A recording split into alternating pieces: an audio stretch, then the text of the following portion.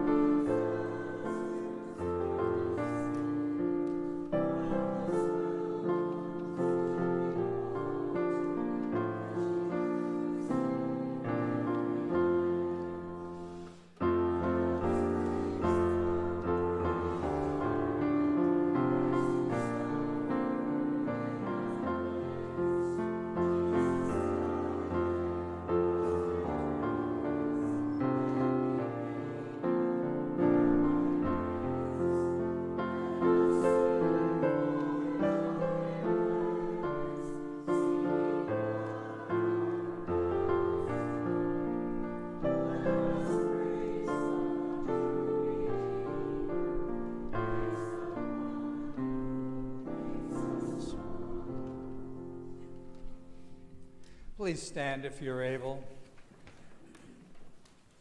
We worship in the name of the Father, and of the Son, and of the Holy Spirit. Amen. We have our opening versicles, responsive readings. This is the day which the Lord has made. Let us rejoice and be glad in it. From the rising of the sun to its setting, The name of the Lord is to be praised. better is one day in your courts than 1,000 elsewhere. I would rather be a doorkeeper in the house of my God than dwell in the tents of the wicked. Make me to know your ways, O Lord. Teach me your paths. Sanctify us with your truth. Your word is truth. From the rising of the sun to its setting, The name of the Lord is to be praised. responsive Psalm 139. O Lord, you have searched me and known me. You know when I sit down and when I rise up. You discern my thoughts from afar. You search out my path and my lying down, And are acquainted with all my ways. even before a word is on my tongue. Behold, O Lord, you know it altogether. You hem me in, behind and before. And lay your hand upon me. Such knowledge is too wonderful for me. It is high, I cannot attain it. Where shall I go from your spirit? Or where shall I flee from your presence? If I ascend to heaven, you are there. If I make my bed in Sheol, you are there. If I take the wings of the morning and dwell in the uttermost parts of the sea, Even there your hand shall lead me, and your right hand shall hold me. if I say, surely the darkness shall cover me and the light about me be night, Even the darkness is not dark to you. The night is bright as the day, for darkness is as light with you. for you formed my inward parts. I praise you, for I am fearfully and wonderfully made. Wonderful are your works. My soul knows it very well. My frame was not hidden from you when I was being made in secret. Intricately woven in the depths of the earth. Your eyes saw my unformed substance. In your book were written, every one of them. The days that were formerly, when the death had none of them. How precious to me are your thoughts, O God. How vast is the sum of them. Glory be to the Father, and to the Son, and to the Holy Spirit, as it was in the beginning, is now, and will be forever. Amen. Please be seated.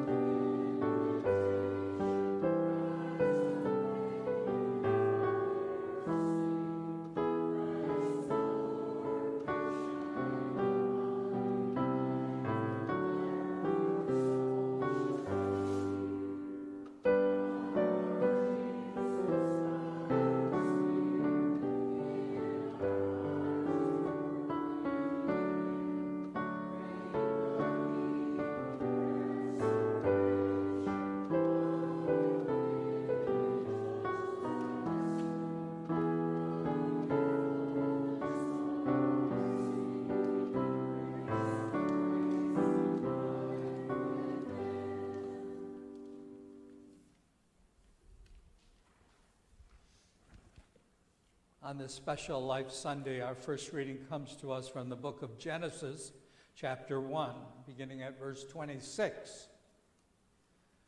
Then God said, "Let us make man in our image, after our likeness, and let them have dominion over the fish of the sea, and over the birds of the heavens, and over the livestock, and over all the earth, and over every creeping thing that creeps on the earth." So God created man in his own image. In the image of God he created him, male and female he created them. And God blessed them. And God said to them, "Be fruitful and multiply, and fill the earth and subdue it, and have dominion over the fish of the sea, over the birds of the heavens, and over every living thing that moves on the earth." And God said, "Behold, I have given you every plant yielding seed that is on the face of all the earth, and every tree with seed in its fruit, you shall have them for food.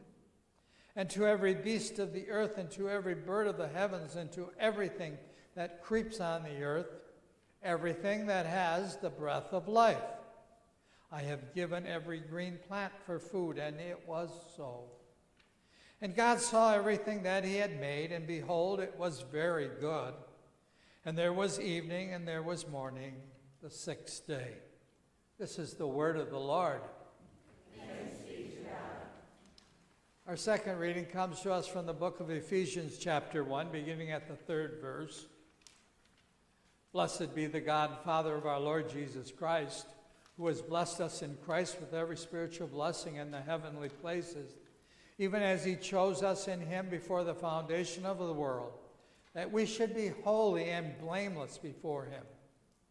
In love, he predestined us for adoption as sons through Jesus Christ, according to the purpose of his will, to the praise of his glorious grace with which he has blessed us in the beloved. In him we have redemption through his blood, the forgiveness of our trespasses, according to the riches of his grace, which he lavished upon us in all wisdom and insight, making known to us the mystery of his will, according to his purpose, which he set forth in Christ, as a plan for the fullness of time, to unite all things in him, things in heaven and things on earth.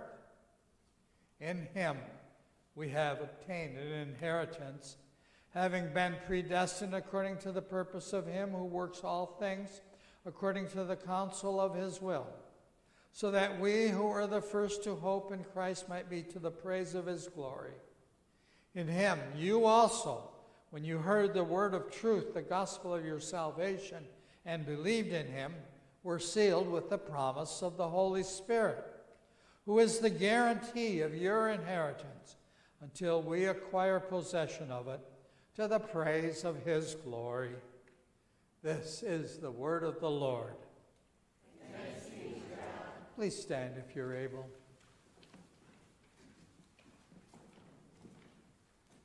The Holy Gospel according to St. Mark, the 10th chapter. Glory to you, O Lord. And he left there and went to the region of Judea and beyond the Jordan, and crowds gathered to him again and again, as was his custom, he taught them.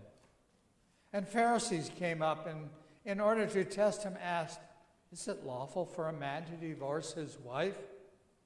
He answered them, "What did Moses command you?" They said, "Moses allowed a man to write a certificate of divorce and to send her away." And Jesus said to them, "Because of your hardness of heart, he wrote you this commandment. But from the beginning of creation, God made them male and female.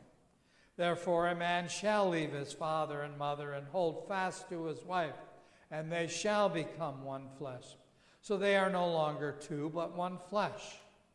What therefore God has joined together, let no man separate." And in the house the disciples asked him again about this matter, and he said to them, "Whoever divorces his wife and marries another commits adultery against her. And if she divorces her husband and marries another, she commits adultery." And they were bringing children to him that he might touch them, and the disciples rebuked them. But when Jesus saw it, he was indignant and said to them, "Let the children come to me. Do not hinder them, for to such belongs the kingdom of God. Truly I say to you, whoever does not receive the kingdom of God like a child shall not enter it." And he took them in his arms and blessed them, laying his hands on them. This is the gospel of the Lord. Praise to you, O Christ. We continue with our responsory. Forever, O Lord, your word is firmly set in the heavens. Lord, I love the habitation of your house and the place where your glory dwells.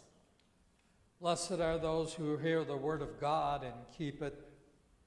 Lord, I love the habitation of your house and the place where your glory dwells. Glory be to the Father, and to the Son, and to the Holy Spirit.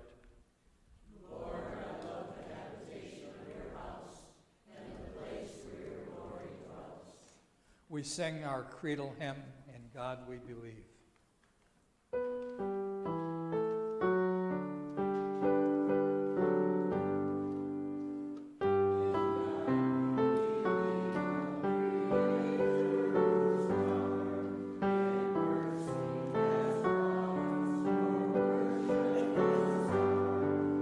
Gracious,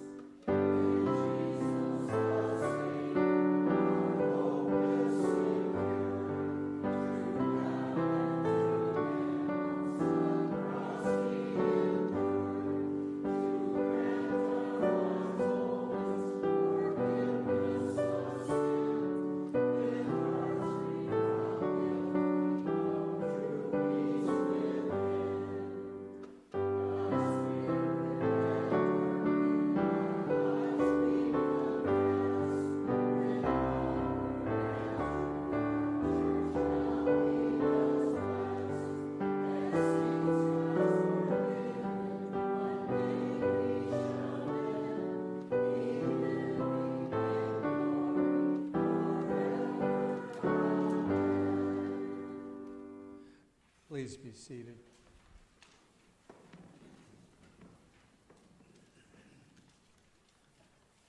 We will forego the children's message this morning and continue on with our sermon hymn.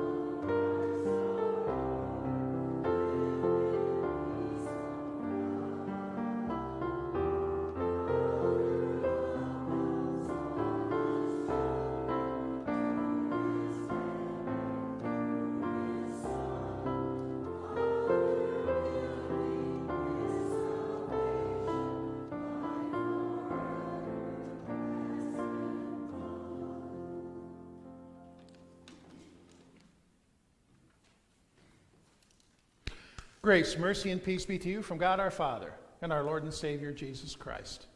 Amen. The sermon this morning is entitled, Who is Worthy of His Kingdom? And it's drawn from our gospel reading, particularly verses 13 through 16. To start us off, as always, my thoughts went back to my time as a manager at Hiller's. And one of my least favorite jobs was to hire people to work there. And it wasn't so much a matter of meeting people. I mean, I didn't mind that. It was hard. It was hard to find worthy applicants that actually wanted to come to work.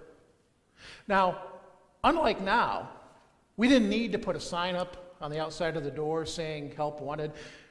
I think if there was only once or twice we ever put an ad in the newspaper asking for applications, you had people coming in. The problem is the quality. The quality of who was coming in and filling out applications just wasn't quite what we needed it to be. And it was a struggle because my bosses, them at the main office, they thought you could just snap your fingers and you could get employees. They would come in and say, you're shorthanded, you need help, go hire somebody. Well, sure. Do you want to come in and sit down and meet some of these people that were coming in? And there was a problem.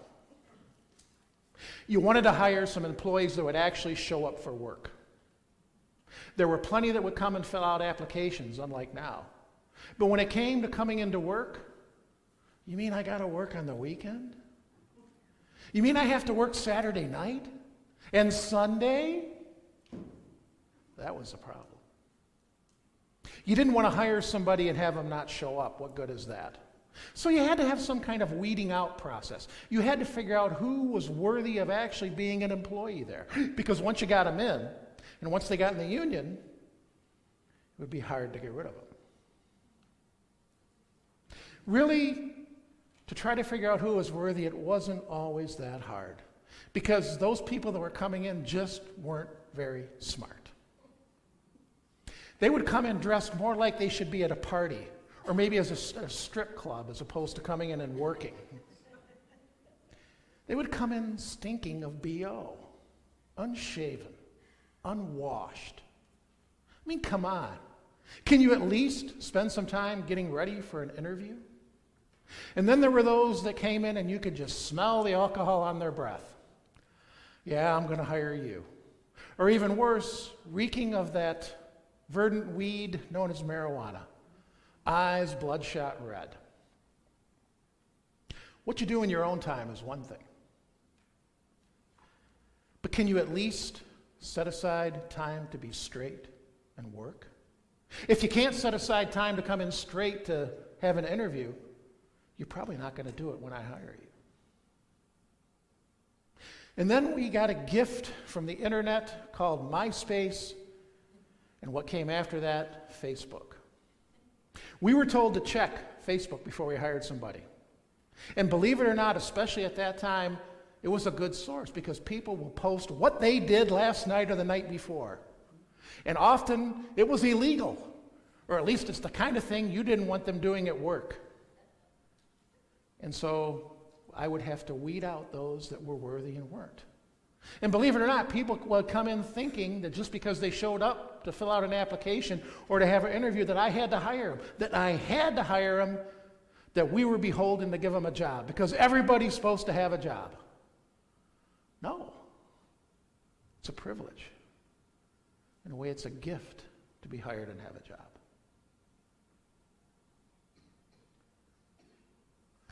How about when it comes to who's worthy to be in Christ's kingdom? Do Christians ever make value judgments on who's worthy and who isn't? Do we, as Christians, ever make value judgment on who should receive the gospel message and who shouldn't? How eager are we to reach out to those that don't look like us, don't dress like us, don't talk like us, don't vote like us, don't share our opinions on things? And if that's the case, how would Jesus feel about that? Well, let's look at how he felt about what the disciples were doing in our gospel reading. Jesus had been teaching the people, and the Pharisees came up with a question that was trying to trap him about divorce. Jesus, in his response, holds up what we find in Genesis 1. God created them man and woman. And then in Genesis 2, brought the woman to the man, and the two become one, and let them not part. Man and woman together were fit to do the job that Jesus gave them in Genesis 1. Certainly to procreate, to continue on humanity, but also to have dominion, to rule over the fish of the sea and the bird of the sky and the animals on the ground in a loving way that showed that this was God's creation for us to manage. He upholds that plan. And then we see him going in the house, and the disciples kind of check with him because they're worried about this. After all, Moses had allowed people to divorce, and Jesus is kind of saying, well, yeah, he did that because you're a sinner, you're hard-hearted, but that was never God's plan from the beginning. And then we have parents bringing children to see Jesus. Children, which is the reason why man and woman come together to have children, God's plan from the beginning. And the parents are bringing them, and the disciples are saying, nope, not time. How does Jesus feel about that? He's irate. He's angry.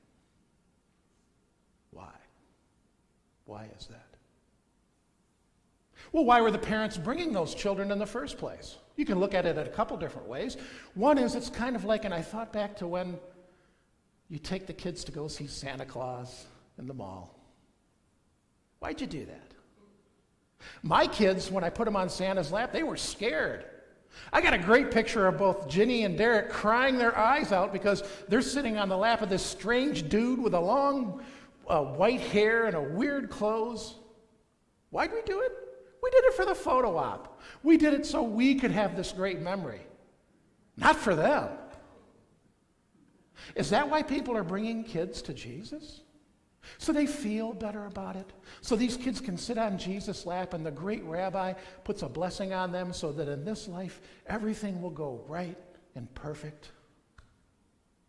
Maybe. If that's the reason, and these kids that are coming, and by the way, the Greek word that describes these children would be kids that are 7 and under, all the way to newborns. Are they going to interrupt Jesus' teaching? Oh, yeah. Yeah, they are. The disciples are saying, hey, Mom and Dad, there's some important stuff going on here. Not the time to bring your kids for a photo op. Makes Jesus angry. Irate. Why? Well, maybe it's because he doesn't want the parents and the kids to feel bad, to feel left out. Isn't that what's in our culture today? I mean, you look at sports. Sports nowadays in school. Who gets a trophy? Everyone. Why? Well, those that win, they get a trophy. Those that participated get a trophy because we don't want Johnny to feel sad and left out. We don't want Mom and Dad to feel sad and left out. Is that why Jesus is angry at the disciples? He doesn't want Mom and Dad to feel left out because their kid didn't come to sit on his lap? How do you feel about that everybody gets a trophy? I personally think it's a bad thing. I think it sets bad expectations for our children. I think one of the things we need to learn is not everybody's chosen, not everybody wins. Sometimes we lose, sometimes we suffer. If that's the reason for parents bringing their kids, I think I would join the disciples in saying no. But that's not the reason. Let's look at what Jesus says. When he sees what the disciples are doing, he's indignant. He's irate. He is teed off. And you can tell by his answer, and he answers in the positive and the negative. Let the children come to me. Allow them. And then in the negative, do not hinder them, or more accurately, stop. Stop stopping them. What you're doing, disciples, is wrong. Why? Because the kingdom of God belongs to such as these. The kingdom of God. That makes it a life or death issue. Those that are in the kingdom have life now and eternal life to come. Those that are outside the kingdom don't have life with God now, and their end will be eternal death. Well then, what is the kingdom of God? Back in the day when Mark wrote, we would understand things better if we lived back then, because there were kings and kingdoms, but we don't have that now. From seminary, I learned a better way to look at kingdom is the reign and rule of God. It's where Jesus is reigning and ruling. He came to earth, born of a baby, and grew into a man to bring that reign and rule to those that he came in contact with. At the right hand of God now, he is reigning and ruling over everything, just doesn't look like it. But where can we see his reign and rule most clearly? Right here, in your heart, is where he's reigning and ruling. And he brings it to you in your baptism, through the gospel. In your baptism, where Jesus was truly present, his Spirit in the water with the Word. As the water was poured over your head 3 times, it was like Jesus reaching out and touching you, changing you forever. The work of the Holy Spirit. For those of you that came to faith outside of baptism, maybe later in life, it happens through the gospel, through the means of grace, the Spirit present in your ears, and through the words of what Jesus has done for you, changing your life forever. Bringing the reign and rule of God into your heart. Before that, thanks to Adam, who was reigning and ruling? The devil. We were born into the devil's kingdom. We were born to do what makes the devil happiest, and that's please ourselves. Do what I want to do. I'll do what God wants to do if I like it. If not, I'm not going to do it. Or maybe I'll do it partially. Holy Spirit and the Word through the law comes and convicts us. Convicts us that how we're living stands opposed to what the Lord would have us do. He who created us, who knows how life is best lived, has laid it out in the law. Convicted. Our hearts hardened to live how we want to live. Convicted, the Spirit then brings the gospel to bear on our hearts and our minds. Through baptism, through the gospel. Forgiving you. Forgiving you for all the ways that you disobeyed. And because of that forgiveness, we can confess who we are before Him. Sinners. Made saints. Made saints by the grace of God through the love of Jesus Christ. Through that work of the Holy Spirit that we call conversion, your heart is changed. You're given a new heart, a new will, one that wants to obey God all the time. And when you fail, the Spirit is there to point out that failure so you know you are forgiven. Conversion. It's a miracle. It happened in your heart, it happened in mine. It can happen in anybody's. Because the power of conversion is the Holy Spirit, and there's not a person that He cannot convert, that He cannot change their life, cannot grant them the faith, which is the doorway to receive all that Jesus won for you on the cross. Forgiveness of sins, salvation out of the devil's kingdom. Conversion is the Holy Spirit grabbing you out of that kingdom and placing you in God's kingdom. Changing your eternal destiny from death apart from God to life with God now and eternal life to come. We call it redemption. It means a price had to be paid. Should have been paid by you, but it would have meant your death, your eternal death, was paid by Jesus, by His blood shed on the cross, and confirmed in His resurrection. The price has been paid. You have been placed firmly in God's kingdom as His precious child, firmly in His reign and rule, firmly in His church, firmly here before Him. Kingdom of God is for you and for me. It is an intentional work and an intentional gift by God. It didn't just happen by chance. We have some great scripture passages in our other readings to point that out. First of all, Ephesians 1. He chose us in Him before the foundation of the world. You were chosen before He ever created anything. Being God Almighty who knows all, He knew you. He knew that you would be born one day to your parents. He knew you would be born into sin. He knew that you would stand against Him and oppose Him in sin. Yet He intentionally planned the day when you would be dragged out of the devil's kingdom and placed firmly in the kingdom of the Heavenly Father, the reign and rule of Christ. He did that out of love. He sent Jesus to redeem you out of love. On a day that He had preordained, whether it was at the baptismal font or it was the witness of a pastor or somebody else preaching the gospel, that day was set aside for you to change your eternal destiny forever. Intentional, loving, for you.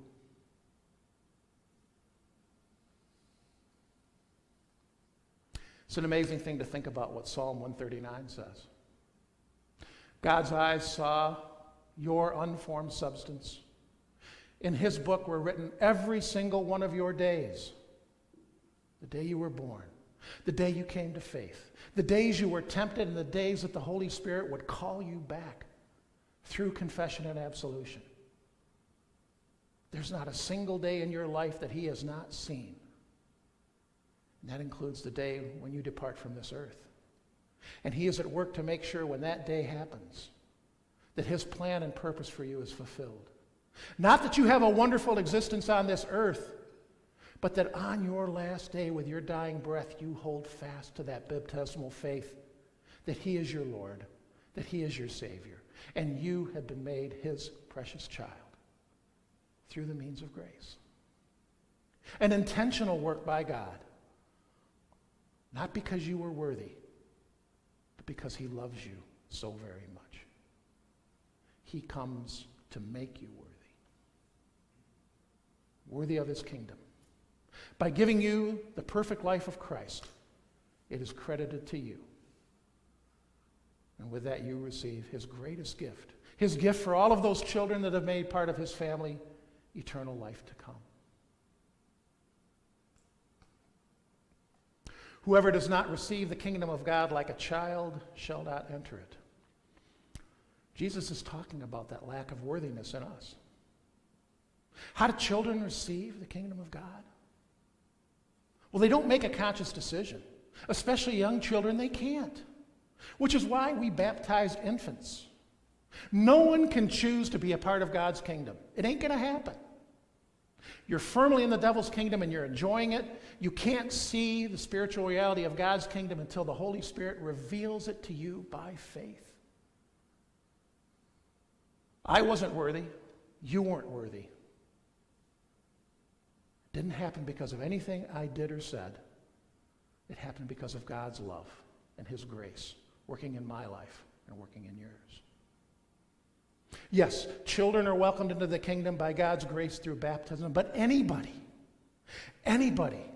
is welcomed only by grace. No one is worthy. So what does that mean for us as the church? What does it mean for the church when we make value decisions on how people look and act and talk? Well, it's one thing for me to make a value judgment on somebody I was hiring at Hiller's. It's another thing for me to make value judgments on who I want to fix my car, my house, who I'll entrust my savings with. When it comes to the greatest gift, when it comes to the kingdom of God and eternal life, who are we as Christians to judge who should be called into the kingdom and who shouldn't? We didn't deserve it. Certainly there are people that might walk in here that wouldn't deserve it. And we would balk because they look different, act different, talk different, vote different than we do. But in Jesus' eyes, they are just as worthy. He's intentionally working to bring them into the kingdom, just as he did with you. At times, we can be just like the disciples. Sorry, you're not worthy. Jesus doesn't have time for you. How did he feel about that with the disciples? Indignant. Irate. How does he feel when we do that? The same way, but there's this.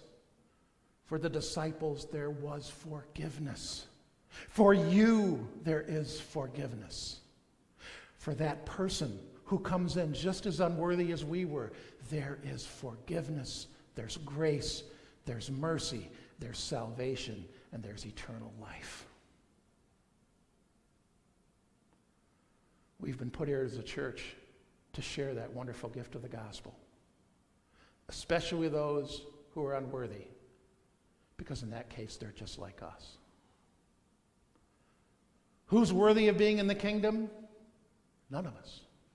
We're made worthy through the means of grace, through the word preached, read, and sung, through the wonderful gift of baptism, where the Holy Spirit is poured into your life, and then that place before God, that reign and rule of God is renewed when we have the sacrament of Holy Communion. God's intentional work for you and for me.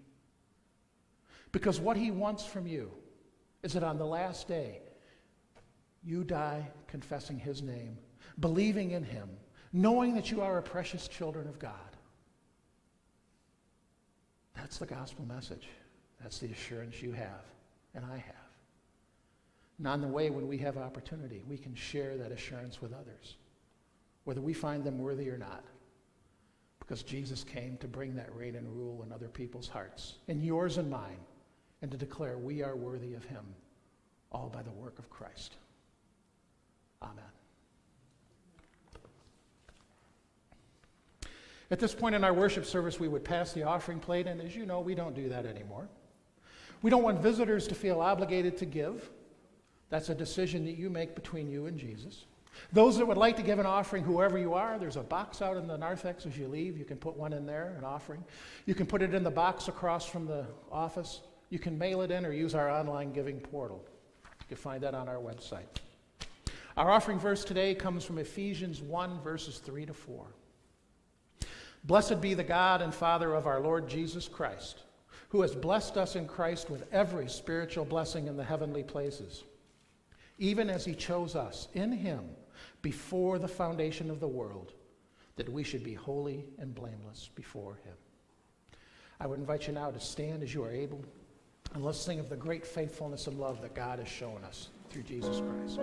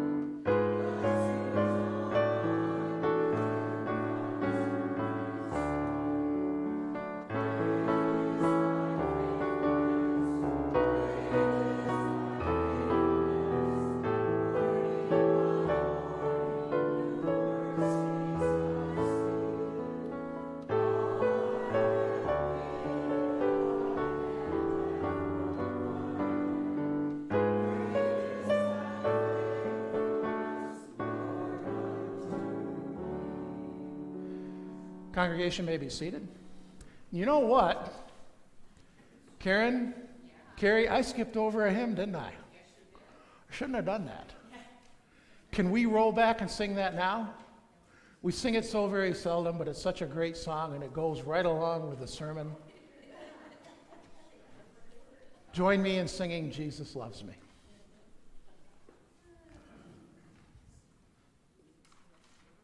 Thank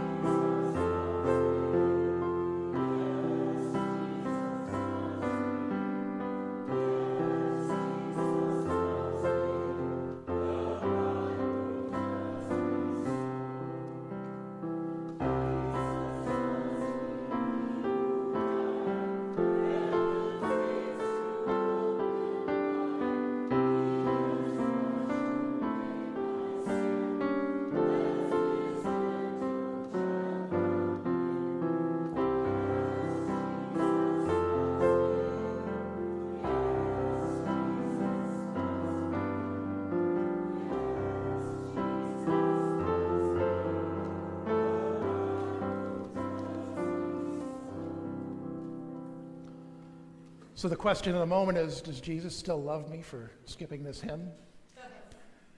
Join me in saying yes on 3. 1, 2, 3. Yes! Loves you despite your sin. And he showed that love in the intentional way that he sought you out, brought his kingdom to you being unworthy as you are, and drew him to himself to remain there forever. That's a wonderful love. And that's the love he has for you. Please join with me now as we pray the prayers of the church. In peace, let us pray to the Lord. Lord, have mercy. For the gift of divine peace and of pardon, with all our heart and with all our mind, let us pray to the Lord. Lord, have mercy. For the Holy Christian Church, here and scattered throughout the world, and for the proclamation of the gospel and the calling of all to faith, let us pray to the Lord. Lord, have mercy. For this nation, for our cities and communities, and for the common welfare of us all, let us pray to the Lord. Lord, have mercy. For seasonable weather and for the fruitfulness of the earth, let us pray to the Lord. Lord, have mercy. For those who labor, for those whose work is difficult or dangerous, for all who travel, let us pray to the Lord. Lord, have mercy. For all those in need, for the hungry and the homeless, for those undergoing strife and war, for the widowed and the orphaned, and for all those in prison, let us pray to the Lord. Lord, have mercy. For the sick and the dying, and for all those who care for them, let us pray to the Lord. Lord, have mercy. For all those on our prayer list, as well as these for whom special prayers have been requested. For Connie Rao, for continued healing after her surgery, that the healing hand of the Lord would be upon her always, let us pray to the Lord. Lord, have mercy. For a friend of Jill and Gary, whose name is Heather, who's having spinal surgery for a tumor, that her surgery on Tuesday, that the healing hand of our Lord would be upon her through doctors and through medicine, and that she would receive complete restoration of health. Let us pray to the Lord. Lord, have mercy. For Allison Norrington having a procedure on Monday, that the Lord would work through the doctors and the nurses and the medicine to restore her completely to health, to take away any fear that she has coming up with this procedure, that she would know that he is present with her. Let us pray to the Lord. Lord, have mercy. For our brother Dale Norrington, who's having a test done this Thursday, that test would reveal that he continues to be lifted up and be healing and being restored to complete health. Let us pray to the Lord. Lord, have mercy. For Melissa Metcalf, as she continues to mourn the sudden passing of her husband, that she would receive strength from her faith, and that she would look to the promise of the resurrection to come for hope in the dark hours and times of grief in her life. Let us pray to the Lord. Lord, have mercy. For all those celebrating birthdays this week, including Brian Trethaway, actually birthdays this past week with Brian Trethaway last week, this week Jeffrey Pear, Jean Baird, Janine Libka, Madeline Grimm, Amy Rodabaugh, and William Carpenter, that they would all be kept safe, body and soul, unto eternal life to come. Let us pray to the Lord. Lord, have mercy. Finally, for these and for all our needs of body and soul, let us pray to the Lord. Lord, have mercy. Christ, have mercy. Lord, have mercy. We pray the collect of the day. Almighty and everlasting Father, you give your children many blessings, even though we are undeserving.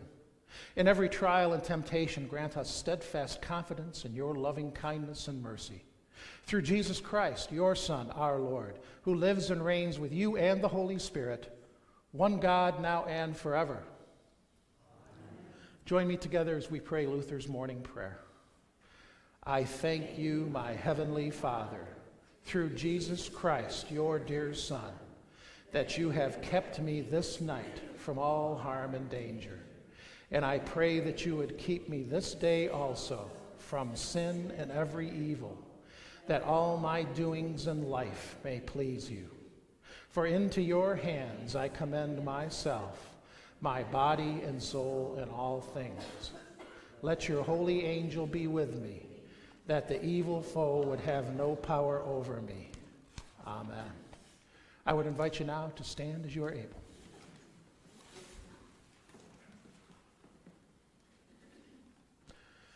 Taught by our Lord and trusting in his promises, we are bold to pray, Our Father, who art in heaven, hallowed be thy name. Thy kingdom come, thy will be done on earth as it is in heaven. Give us this day our daily bread, and forgive us our trespasses, as we forgive those who've trespassed against us. And lead us not into temptation, but deliver us from evil. For thine is the kingdom, and the power, and the glory, forever and ever. Amen. Let us pray. O Lord our God, you have called your servants to ventures of which we cannot see the ending, by paths as yet untrodden, through perils unknown. Give us faith to go out with good courage, not knowing where we go, but only that your Holy Spirit is leading us and your hand is supporting us. Through Jesus Christ our Lord. Amen. And now may the grace of our Lord Jesus Christ, the love of God, and the fellowship of the Holy Spirit be and abide with you all. You may be seated for the video anthem, which will close our service. Love.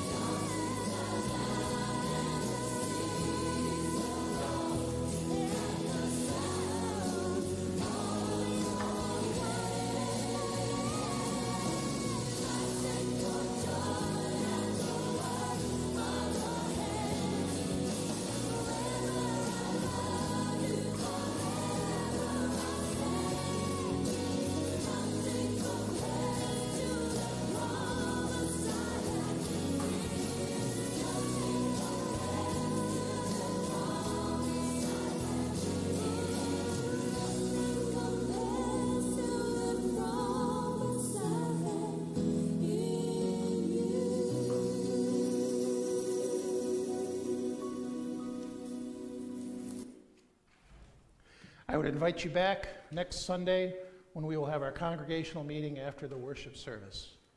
Go in peace. Serve the Lord.